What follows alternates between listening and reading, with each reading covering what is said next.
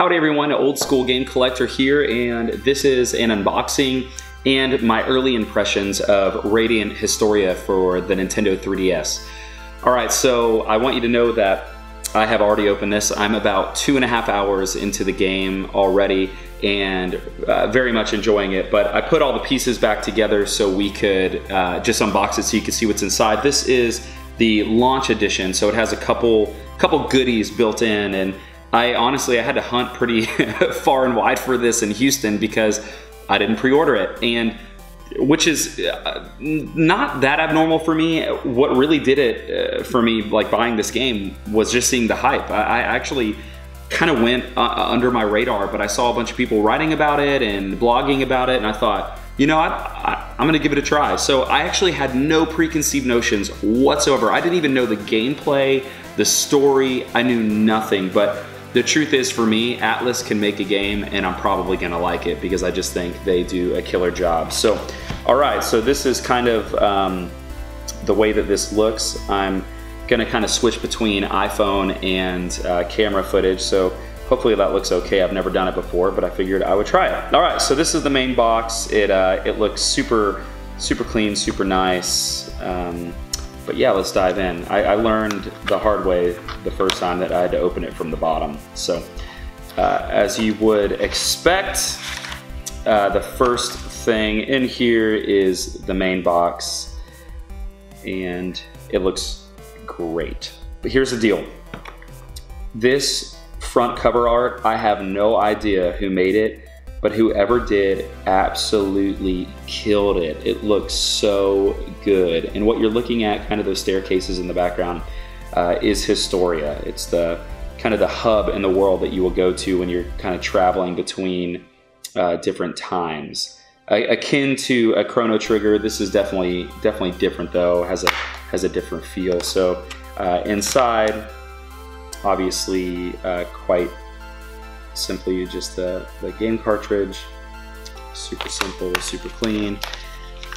And because games are boring now and don't come with instruction manuals, which is super lame, thank you Nintendo Switch, especially you independent developers who are doing that a little bit more, like games like The Binding of Isaac that include some cool stuff. Because y'all remember the days, you know, where you would be going home from the store with your family and you're in the back seat and opening up the manual in a lot of ways was just as exciting. Remember like seeing the enemies and the bosses, and a lot of times it would have like the last boss of the game was like a question mark. It wouldn't actually tell you who it was or let you see who it was, and I don't know, I just miss the days of yesteryear and how fun that was. All right, so what else is in here?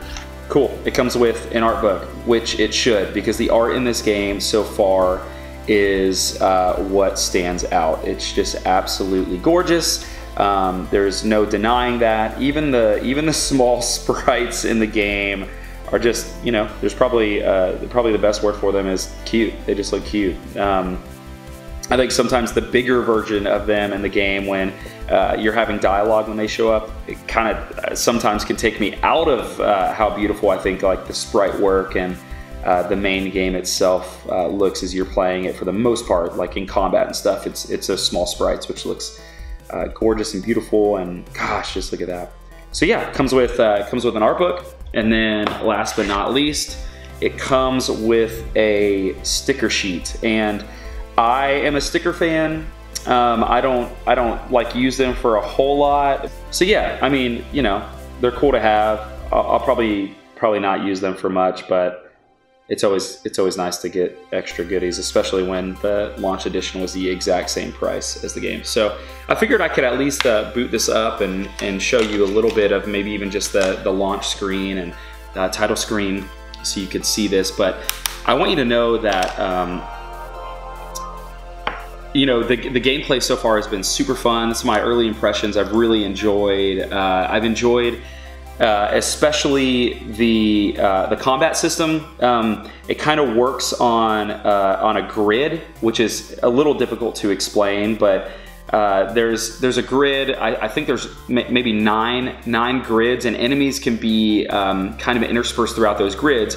And part of your attacks, which are really, really cool, is that you can hit your enemy into other parts of the grid. And if they end up on top of another enemy, then you can do more hits on that grid, and it'll hit multiple enemies. It boosts your combo, and as your combo increases, you get more experience points at the end of the fight. So as you can see, I'm about 2 hours and 22 minutes into the game. So, but yeah, this is kind of like the sprites I was talking about. This is the majority of what the game looks like. And taking an elevator down. And then the bottom is typically a map. So just to kind of give you the full scope of the whole thing, you have the map on the bottom. You have the sprites, kind of what's going on down below. So yeah, I really dig the gameplay. The other thing that I would point out before, before I head out of this just quick kind of impressions video is that if you are not a JRPG fan at all, you're not gonna like this game. You just won't. I mean, it is about as JRPG as you can get, especially the story. So I've played apparently 2 hours and 22 minutes. I am not exaggerating when I tell you that 2 hours out of that 2 hours and 22 minutes has probably been story and dialogue. I just now kind of made it to a place where I can venture out, but even then I ventured out. My first venture, I apparently made the wrong decision and then had to go back in time. So now I'm back at the hub where there was a lot of story. I've got to go back to this place to change history to make sure that the world is not destroyed, essentially. So if you don't like a lot of story and you don't like a lot of dialogue, you're not gonna like Radiant Historia. I love those things. I really dig RPGs. It's my favorite genre of game. It has been since I was a little kid. I'll never forget the first time I played Final Fantasy and my mind just being absolutely blown. So I'm really digging the game so far. That's what comes included, the art book of the game. It comes with stickers. And on top of all of that, I may even just display the box because the box art is that incredibly beautiful, and I think the game is as well. So I hope you enjoy it. Hope you all have a great day and happy gaming.